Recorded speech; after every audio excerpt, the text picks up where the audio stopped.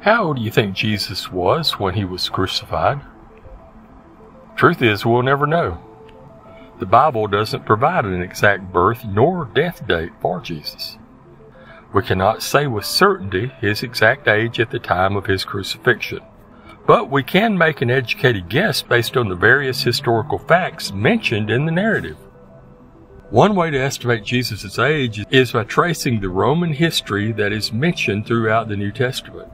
However, based on this information, we only get contradictions.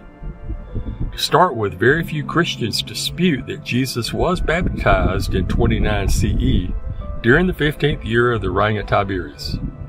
This is because that is what Luke 3:1 tells us.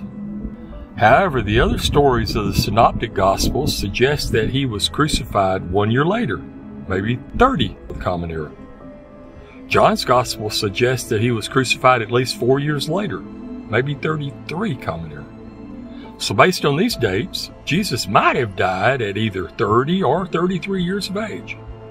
And according to Matthew's Gospel, that says Jesus was born during the reign of King Herod, who died on April 4 BCE, and this then would mean that Jesus must have been at least 34 or maybe even older when he died.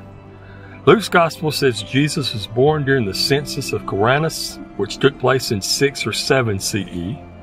So if Luke is correct on both the time of Jesus' birth and his baptism, then this means that Jesus must have been about 24 or 27 years old when he died. We just can't say anything with certainty by using the Bible for reference. Now, apologists will tell you that different people wrote different things about what they were taught by those that witnessed the events. They will tell you that the same things happen if you read the witness testimony and an accident report. They all agree on the accident, but can disagree on the order of the events before it. Yeah, I buy that. But again, if the book is inspired by an all-knowing God, there shouldn't be any disputes when it comes to what God tells us. Now let's finish with a moving forward thought, to a portion called the Teachings of Jesus.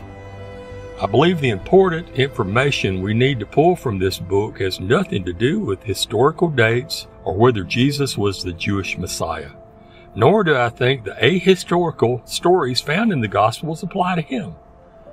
Our personal opinion is that Jesus delivered an important message as to how to live in this place we don't belong in. What he taught was, and I'm paraphrasing here, love each other as he loved us. To treat others, whether Christian or not, with kindness and love. Care for the sick and the homeless, love those who have no love. Now I know that sounds touchy-feely, bleeding heart liberal, peace, love, dove, and all that, but Jesus spoke of forgiveness. He said, be excellent to each other and party on, dudes. No, wait, that was Bill and Ted. However, Jesus' message is somewhat the same. He said, make peace. Now, wouldn't that be most excellent? Look, the bottom line is this. Do unto others as you would have them do unto you. It's all about love, my friends, and has absolutely nothing to do with ancient man's knowledge of historical events. We also must figure out who Jesus is referring to as the true Abba. Peace be with you, and go with the wind, my friends. Godspeed at that. Thanks for watching, and y'all have a great day.